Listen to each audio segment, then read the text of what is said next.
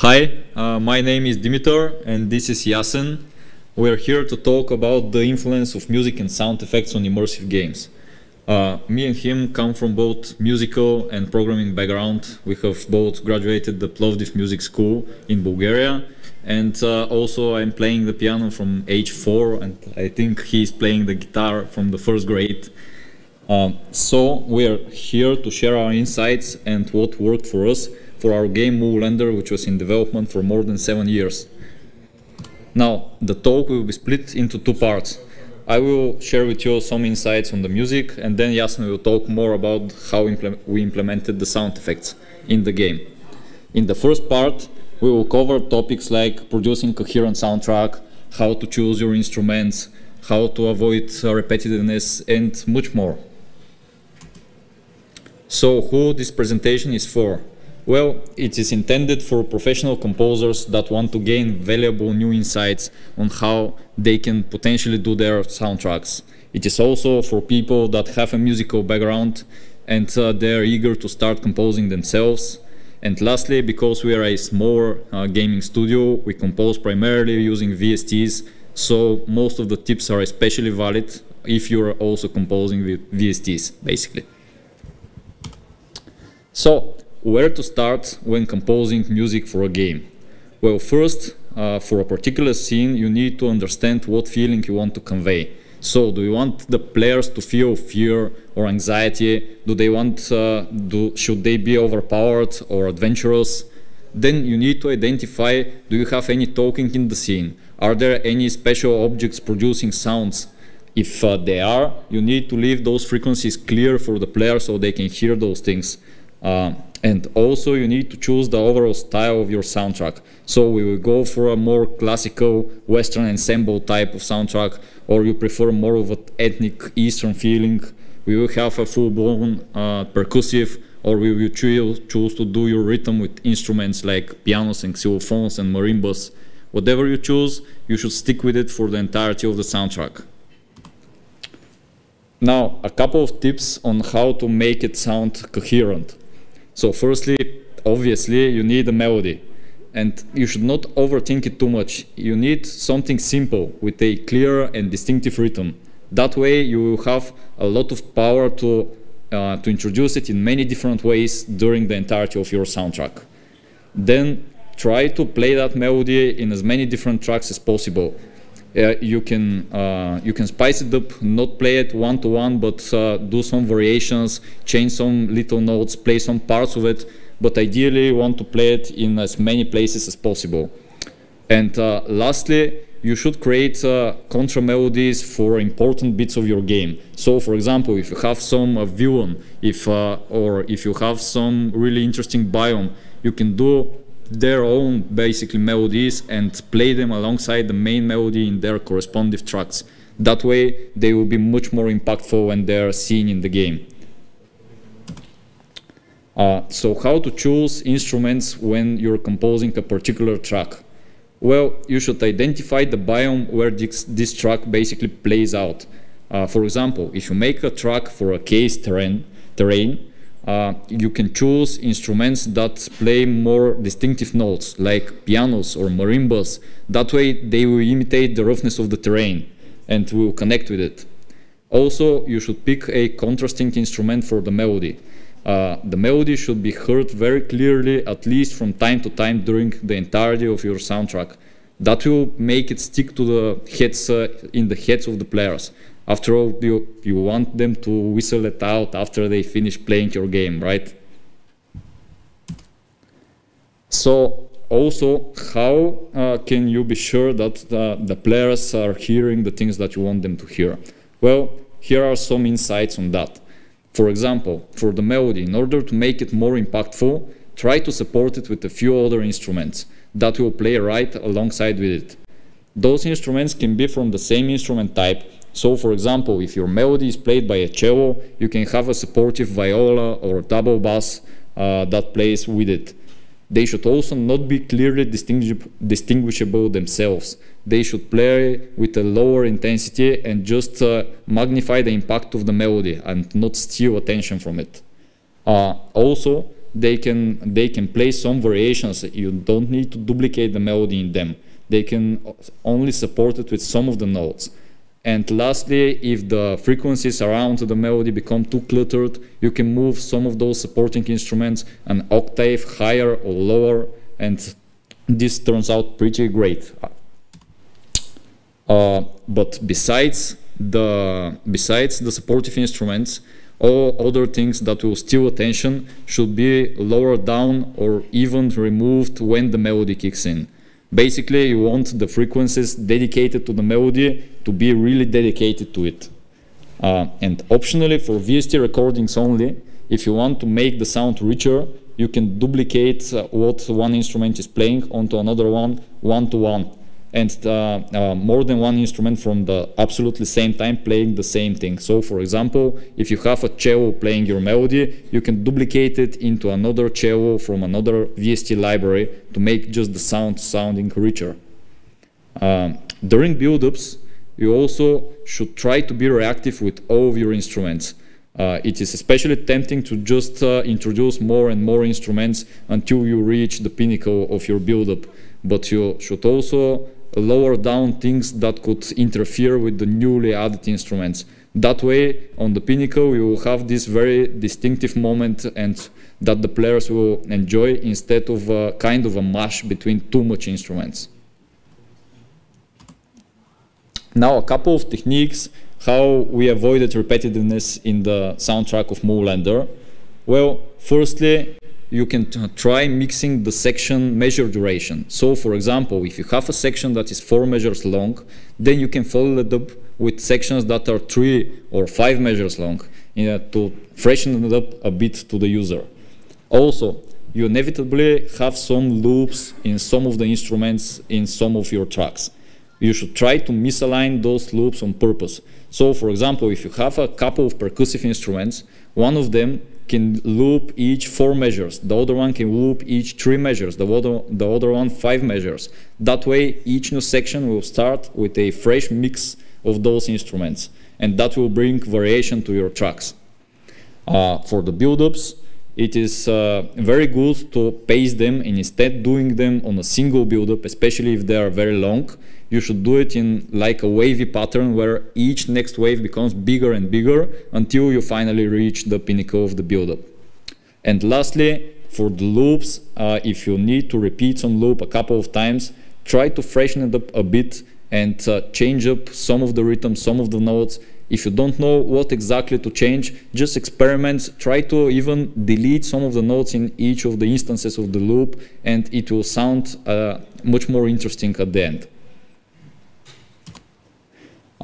Now, when you're composing a track for a scenario, you know exactly how that track will play out. So you can be very distinctive and very specific in the way you build your track. You have full creative freedom over the tempo, over the instruments, over everything. But when you're composing for a biome, then that means that your track will probably be looping a lot of times, basically. So you need to create a lot of loop points. In order to do that, you should be much more conservative with changing the tempo or the instruments mid-track, basically. And you want all of your transitions to be much shorter in those tracks. Now we arrive at a couple of examples of some of the points we talked here. So the first one is from the Ori and the Blind, Ori and the Will of the Wisp game. It's a beautiful soundtrack, and in the example, the melody is played by a flute, and it is backed up by another instrument, violin, that plays with a lower volume, and that way the melody has much more richness to its sound.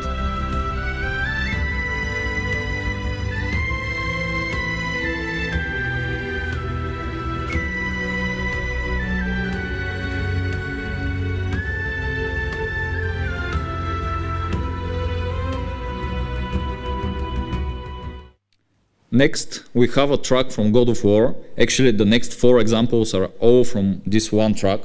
The first example will show how you're using complementing instruments to magnify the impact of the melody.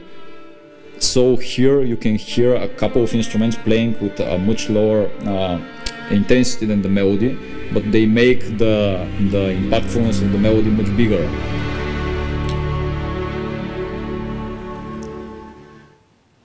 or you can go and get the intensity on your complementing instruments up, and that way you have something like a duet between them and the melody. This also works very good for some tracks.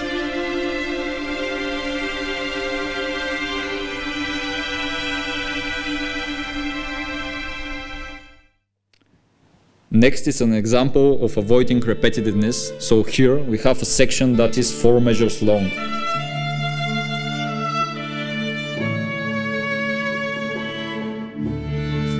That one is seven measures long.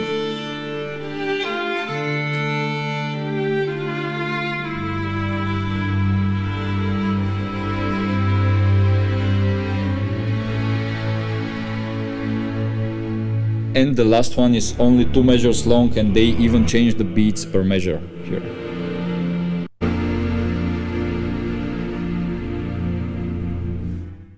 Last example is for a build-up that is reactive, so they lower down some of the instruments during the build-up. Sorry, not that one. So here how the tremolo will disappear when the main melody kicks in.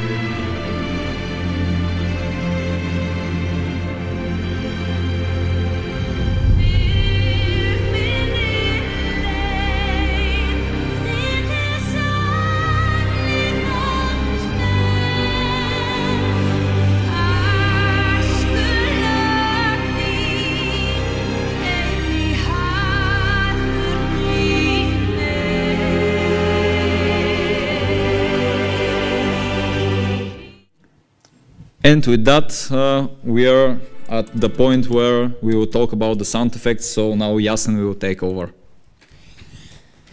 Okay. Thank you. Okay, so I will quickly go through the whole process of creating sound effects. So the first steps, you need to identify and list all the sound effects. Then I'm going to talk about the problems that you are inevitably going to hit, and then how to implement properly the sound effects inside the game engine. So you're starting to work on the sound effects. First, you need to list everything that you need and possibly put it into groups. So you need UI sound effects for the menus, you need sound effects for the player sections, for the enemies, and lastly for the environment. Here, don't rush to start working on the sound effects too soon, because you want to have the aesthetics and the art of the game ready. Otherwise, if you do some certain sound effects and then you change the assets and the graphics or the particles of the game, you may hit the point where the effects that you have no longer represent what you see on the screen, and then you have to undo your work and start over again. So this is not a very effective way to do your job. Here you need to make sure to use the correct sounds. Obviously, the metal objects need to have metal sounds, and the wooden one should have wooden sounds. Start working on the most important sound effects first. So obviously you want to have all the sound effects related to the players, to their attacks, to the enemies, and then to move on to the ambient sound effects like the wind and the waterfalls in the background. And in the last mixing phase, you want to make sure that these most important sound effects are easy to hear by the users. This is done in the mixing phase. So here you have these two tricky types of sound effects. One are the repeatable sounds, so these are sounds that repeat very often, and the other ones are loopable sounds, which are essentially on loop. So a good example of sound effects that repeat very often are the player is constantly shooting bullets, or enemies are jumping and dashing all the time. And if you have the same sound played over and over and over again, the players can get very annoyed super fast, and they're just going to turn the volume down. So how to handle that? In the first place, don't make the sound effects annoying, obviously. You want to make sure that you have at least 2 variations of each sound. So they need to be a little bit different. They need to sound a little bit different, but still roughly the same. And ideally, you would have 3 or 4 sound files for each sound effect. And then you want to apply a random pitch randomization in the sound engine. In this way, each time you play the same sound, it pulls a different variant and with a little bit of different pitch. So each time the player hears that effect, it sounds a little bit different. And of course, don't spam the users with a lot of the sound effects, like the same sound effects over and over again over a couple of seconds. That is definitely annoying.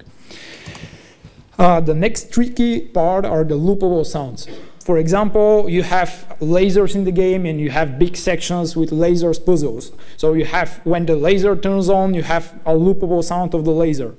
And if you have very high-pitched sounds, they can be very intrusive to the ears. Or if you use too simple sounds, they can become dull very fast. So you need to be very careful what sample are you going to use for these loopable sounds. They definitely need to loop correctly. So you can imagine that if you have a sample which is 2 seconds long and it is not looping correctly and the players can hear where the sample is getting looped, it is super awful and it's very annoying. So you need to make sure that it is looping correctly without actually the users noticing that. Try to make the samples a little bit longer. In this way, you are going to make it easier for the previous problem that I just said, and it is going to make the sound a bit more interesting. And of course, you can apply the same ideas for the previous types. You can have different variations and different pitch variations, and in this way, each time that you play the loopable sound, it sounds a little bit different. Okay, so we have made all the important sound effects for the players, for the enemies, and now you can start working on the ambient atmosphere of the game. So here you can pull up a screenshot or a video of the game, just take a look at what you can see on the screen and highlight all the important sounds in the scene. So do you have water, or do you have winds and birds in the background? You need to highlight these elements in the sound that you create. Try to make the sample long, for example, like a minute or even 2 minutes, so the user doesn't notice that you are playing that sound on repeat, or make multiple samples that you can loop randomly during the game, and in this way everything is going to feel a lot more natural. And finally, you implement that into the game, you just play the game, no running, no dashing, no combat, you just stand still, observe and see if you did a good job on representing what you see on the screen and what you hear on your headphones. Now you have everything ready and you want to integrate it properly in your game engine. You want to use 3D audio. So essentially what 3D audio is, the enemies on the right side, you can hear them in the right speaker, on the left side, on the left speaker. You know that this is very important, for example, for shooter games and pretty much for every game. This makes of an immersive experience to the players, and it also gives them spatial awareness. So they know which object is where, even without looking at the screen. Keep in mind that not all sound effects should be 3D, so you have the menu sounds or some indication sounds like you're low on ammo or low on health. These obviously shouldn't be 3D. This is done pretty easily. You just attach the sound listener to the camera, and as the camera moves around the game, the sounds are moving as well. This works perfectly for 3D games, but with 2D games you're going to have that problem. So for example, you are zooming in and zooming out with the camera, so you're actually moving the camera towards or further away from the sound emitters, and the sounds are going to become more quieter or louder. So this is makes of a very strange feeling. So what you want to do is, here in this video you can see the static listener. So basically the camera zooms in and out, but the actual listener, the sound emitter, stays in one place, and in this way the volume stays constant. And now you want to do the mixing and the mastering of the whole audio. This takes obviously a lot of iterations, and you need to make sure that everything is the correct volume. So focus on the most important effects first, and then put all the other sound effects in the place of the mix. You need to consider different types of speakers, because some players are going to use headphones, some are going to play on TV or on speakers. So you need to test on all these devices, because they do not sound the same. So you need to know how your mix sounds on different devices. Most importantly, do not hit 0 decibels.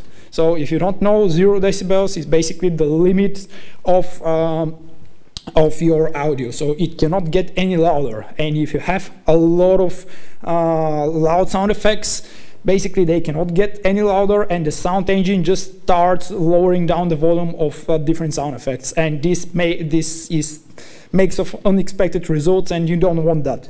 What you want is to create a quiet mix of the audio, and then when you're ready, manage the final loudness from the master bus. Again, test your final mix on multiple devices: cheap headphones, expensive headphones with noise cancelling, TV, speakers.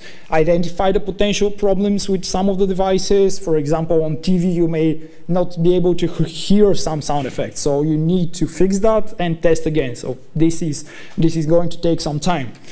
And lastly, in the settings of the game, you want to put the user into control of the mix. This is very important, so keep the music, the sound effects, and the dialogue's volume into a separate slider, so the user can control what they want to hear. And if you want to be extra cool, you can add more sound effect layers to, so the players can control them. For example, racing games are using this technique, and you can turn up or down the volume of the tires, of the engine, of the exhaust, of the surface. So for example, if I want to be able to more easily know when the car is sliding because I lost traction, I can just turn the volume of the tires up, so when the car loses traction, I'm going to be easy, I will hear very easily the tires, and I know that I need to correct my steering input. Yep. Thank you for the insights on the sound effects, and here you can see the software that we used for the audio of Moorlander. So we recorded the music with Cakewalk, Sonar Platinum, and popular libraries like the Contact and FM8 libraries. Also, we have listed here some of our favorite VSTs and VSTs packs, so you should definitely check them out. And lastly, we are using the Fmod audio engine, which is very powerful and has a very good integration with Unity. And with that, we conclude our talk. So now it's time for your questions, I guess, and thank you.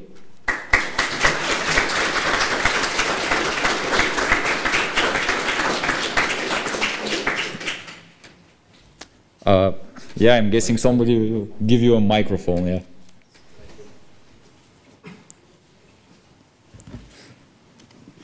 Thank you very much. It was a really nice talk. I wanted to ask you guys, you were talking about the listener position in the relation to the camera in the 2D, and you told that you think that the good approach is to have a listener in one position where he would stay even if the camera will zoom in or zoom out. And I think that it will probably work, but I am just wondering if this wouldn't introduce like this weird feeling that we are getting closer, we see something bigger, but the sound doesn't change. Wouldn't it like, break the immersion a little bit? Yeah, good question. So obviously this really depends on the camera movement, if it goes very further away or very zoomed in. So it depends on the game. So for example, you can confine that listener to some position, not to be an exact point on the camera, but to have certain type of movement. So you can still have that effect of going in and out.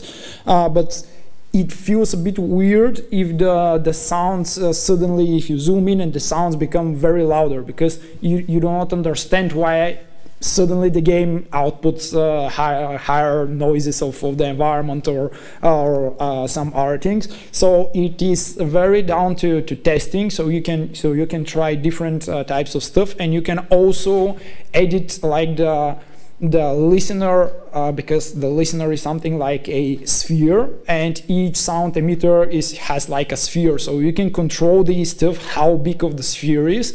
So this is also another approach that you can use here. You can use the static listener, for example, make the listener sphere bigger or smaller. So you have different techniques, but definitely if the listener is connected exactly on the point of the camera, it makes of a weird feeling. This is what we first had in the game, and it is definitely not the thing that you want. Okay, thank you very much. Thank you. Hey, thank you. Yeah, that was nice talk. In terms of mixing the audio and mastering, you mentioned multiple output audio devices, and I would like to know what is your approach when it comes to this, let's say, problem. Do you like create like multiple mixes, like for example for headphones and another for TV and so on, or do you like manipulate with dynamic range or stereo image? Yeah, Yeah, very good question. Where definitely a lot of games are using these bit different mixes for headphones, for 5.1, for stereo. So you can use that. Mainly you want to at least, because this is going to take a bit more time to make the mix. Maybe you don't have the budget or the time to do that. So at least for the beginning, you want to make the mix sound roughly the same on the different devices. So it's not going to be the perfect thing on every device, but it's still going to work. So you want to make sure that the people on each device, they can hear what you want them to hear. And then when you hit that point, then of course you can do these other mixes for the different types of devices. Right, thank you. Thank you. Do you have any more questions, guys? Well, if there are no more questions, thank you again for having us here, and yeah. Thank you. Thank you.